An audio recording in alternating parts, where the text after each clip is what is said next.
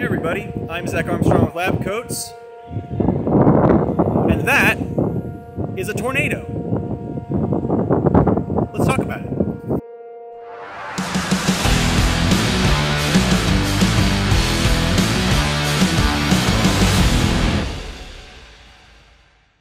In one of my last videos, I went over how me and a friend designed a few different types of tornado probes. Sadly, by the time we actually finished the probes, the 2022 tornado season had basically ended, and I hadn't got the opportunity to chase. Of course, if you keep up with the weather news, you know that in a stunning turn of events, the tornado season managed to reignite itself for one last hurrah on November 4th across Oklahoma and northeast Texas. It was a fairly large tornado outbreak for this time of year, and unfortunately at this time, there's been at least one confirmed fatality. So in this video, I'll be covering the topic of storm prediction and chasing, and showing what led up to me standing within a mile of this rain-wrapped monster. Roughly a week before the outbreak, the local news began dropping hints about possible severe weather action on Thursday, November 3rd, and Friday, November 4th. I kept an eye on the forecast for a couple of days, and by Monday, I was hitting up my storm chasing buddies to see what they were thinking. We agreed to meet up on Wednesday when the time was near to look over the models and make some preliminary decisions. We were looking at the risk for the storm event that's going to be happening on Friday, and they just updated the risk. It's enhanced risk down this area of Oklahoma, Texas, and kind of Arkansas, even Louisiana. Matt's not excited because I don't like the area that we're planning on going, man. Yeah, a lot of trees potentially. A lot of trees, self-coverage is Although sketchy. there is some areas, we've looked at some maps. Radio's sketchy too, man. Yeah, I guess it'll just depend on where we go. So right now we're just about, I don't know, 2 stories underground in a computer lab, trying to plan where we're going to be going on Friday. So, I mean, we know it's going to be down in this area here, down southeast Oklahoma, northeast Texas kind of area. What? I don't know, it looked like you were face palming. I am. I'm having a mental crisis, man. Yeah. But yeah, somewhere down there. We're gonna figure it out. Speaking of figure out, I feel like now would be a good time to talk about how we figure out where to look for tornadoes. It all starts with a risk map. The National Weather Service puts out risk maps like this for the entire United States more than once a day, and these will give you a general idea of what and where severe weather will occur. Once a day of interest draws nearer though, it's best to look at the data from some of the more powerful models. Pivotal Weather is an excellent website that updates hourly with data from over 20 different models. When it comes to tornadoes, the HRRR model is usually the most accurate, although it's always good to compare it with the NAM or GFS models. Now, whenever I use these models, I like to either click the Significant Tornado or Supercell Composite maps under the Severe Weather Parameters tab on the left side of the screen. These show trends up to 48 hours in advance that can help you pinpoint potential tornado hotspots.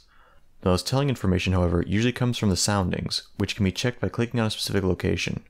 I honestly don't know enough about these things to give a detailed explanation of what to look for, but essentially, you want a graph that looks kind of like this. A storm slinky that's curvy, kind of like a kidney bean, low CINH numbers, high CAPE numbers, low LCL heights, and backing winds, indicated by these little arrow things changing direction near the bottom of the graph. Obviously, I'm not an expert in this area, so I recommend checking out some other tutorials that fully cover how you read these things. And if you'd like to learn more about weather and weather prediction from the comfort of your own home, I recommend checking out this video's sponsor, Brilliant.org. Brilliant.org is an online learning platform with over 60 different courses covering a wide variety of topics. Before storm chasing, I personally brushed up on my weather knowledge using this course on weather systems. Learning with Brilliant is super easy, even though the content is on par with some of the stuff I'm learning in college. I found the interactive multiple choice questions that are sprinkled throughout the course to be very helpful, and even if you get a question wrong on one of these, there will be a handy explanation ready to help you learn from your mistakes. With Brilliant, you can learn specific skills like calculus or chemistry, or simply challenge yourself to become a better thinker with courses like scientific thinking, which I really enjoyed. The possibilities are nearly endless with all the courses they release, and perhaps the best part is you can get started for free. Just visit brilliant.org/labcoats, or click on the link in the video description to sign up. The first 200 of you to sign up with the link below will get 20% off Brilliant's annual premium subscription. Act quickly, these deals are totally worth it. Alright, quick video update. As you can see, we've got all the necessary things. All the necessary things in order for a successful storm chasing day. Got the probe, the main reason that we're actually going out, beverages, clothes, computer, And a new toy, courtesy of DJI. This will come in really handy whenever we're looking for tornadoes and we can't see them because there's trees. So yeah, nice. So our plan for tomorrow is to be in this kind of general area. Southeast Oklahoma, northeast Texas, but not too far east because, let me just pull open a map here. There's a lot of trees if you go further east, so optimally we want to stay in this kind of area with very little trees. That's kind of our general plan right now. I think we're aiming for...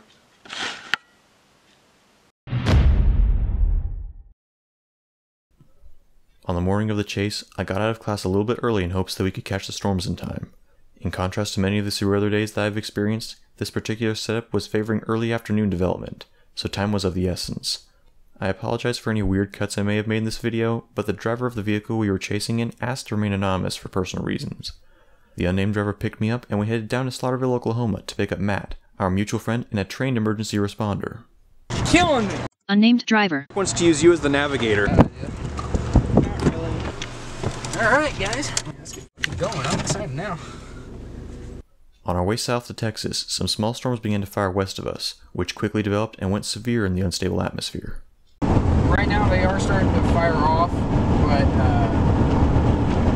it's too early to see anything that's going off. So Yeah, but some are going up there severe, right? yes, Yeah. there's some storms up in was it northwestern Oklahoma that have gone severe, but according to our data and to our sources, we're still going to the right spot in Paris, and it's just going to be later on in the afternoon where they'll start popping up. So Yeah. just take some time.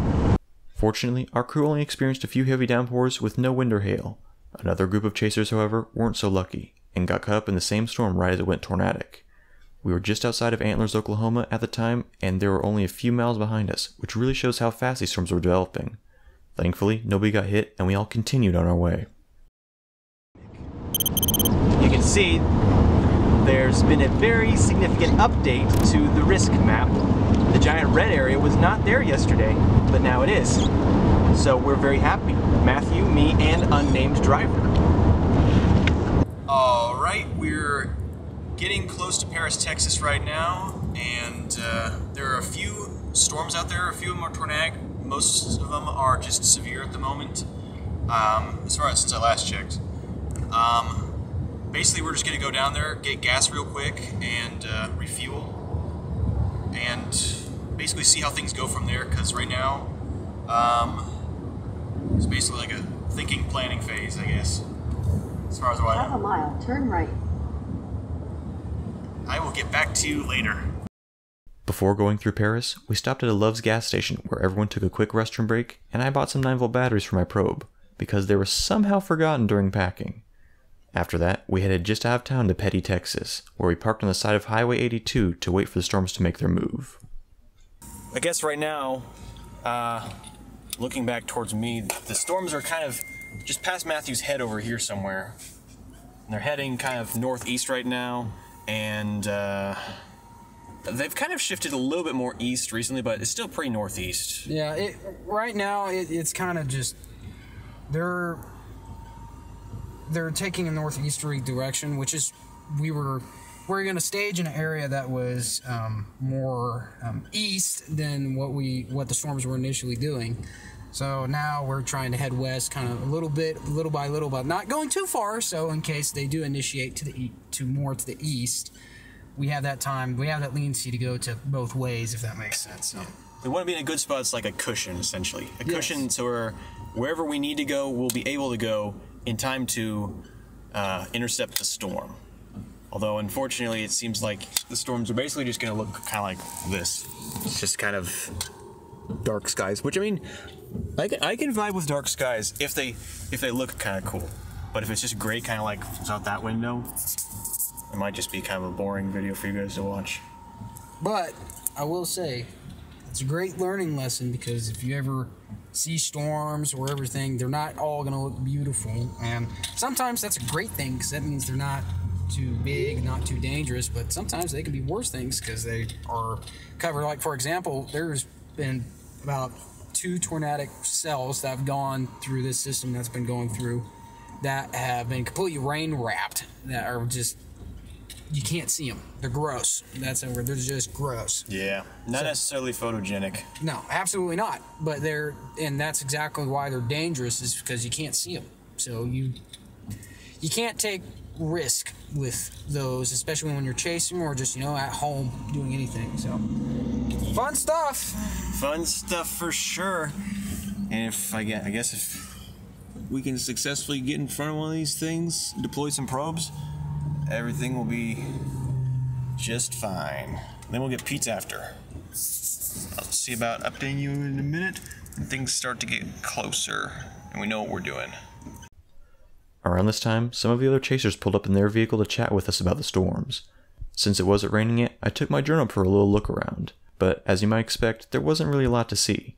All the storms were too far out to capture on camera, but the view was still pretty impressive. Alright, it might be kind of hard to hear me with all the wind and the traffic and stuff. Try to cover up the microphone. But over in that direction, just north of here, there should be a decently large tornado. It's all rain wrapped though, so you can't really see jack squat. As far as I know, well, Paris, Texas is that way. That way is Dallas. And there should be a fairly strong storm that is tornadic coming up from that general direction that we're going to try to intercept. At this point, I have no clue if I'm going to actually get any good footage of a tornado, just because everything is so rain wrapped and dirty today. But I'm going to try my hardest, so we'll see what happens. Definitely be deploying the probe though. LabCoatz out. Not long after that little update, our storms began to ramp up. Radar indicated that there was a rotation developing in the southern part of the storm and strengthening fast, so we made our way back east to get in its path. The group parked at a Cefco gas station to monitor the storms and further plan our attack. Alright, we are basically just sitting at a gas station now, trying to figure out what to do next. There's 2 storms right now. There's one that's down kind of close to Waco, Texas, and there's one north of that, and then there's one that's kind of looking like it wants to split off from the top of the one that's by Waco, Texas. And right now it seems like we're just waiting to see what happens with them. Not really any decent idea of which one we want to go after yet. Alright, Matt, what just happened? I just woke up. That's what just happened. Okay. We have a tornado warning. Well, the first one that's in our area. That's about what it looks like to me. It looks pretty mean. Catch up with it? With the storm rapidly intensifying, we started driving north to intercept the tornado.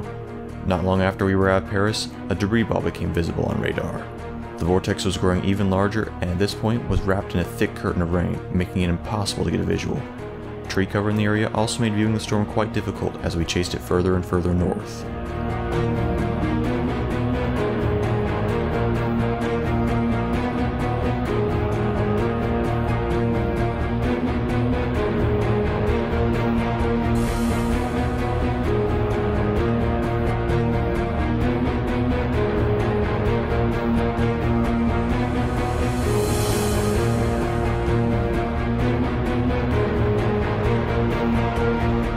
Finally, after several minutes of high-speed driving, we were out ahead of the cyclone. And as the sky grew ever darker, we cut east to intercept and deploy. It's time.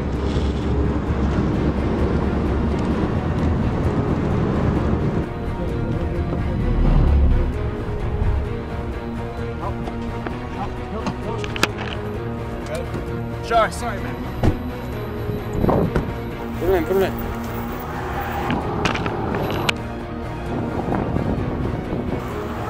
Come on, let's go.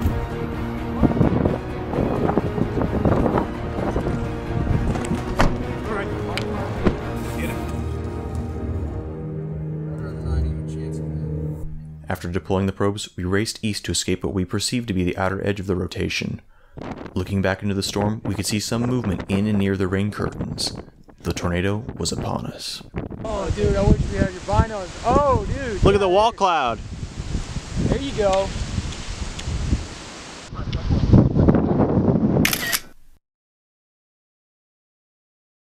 And within a few minutes, it was gone.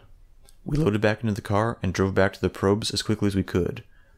Much to my delight, I could see the light flashing on my probe indicating a successful deployment.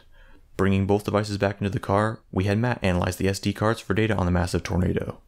Unfortunately, the Conco probe we talked about in the last video didn't record any data whatsoever. The Mark II probe, however, was an entirely different story. This is the temperature, humidity, and pressure data collected, plotted against time. As you can see, there was little to no variation in any of the data sets. This, coupled with the fact that there was no wind damage that could be seen nearby, meant only one thing. We had missed the tornado. By the time the storm hit our probes, the funnel had receded into the clouds, and no significant variation in pressure, temperature, or humidity was measured. We briefly considered chasing another tornadic storm, but concluded that it would be dark before we could reach it, so the chase was called off for the day, and we drove home.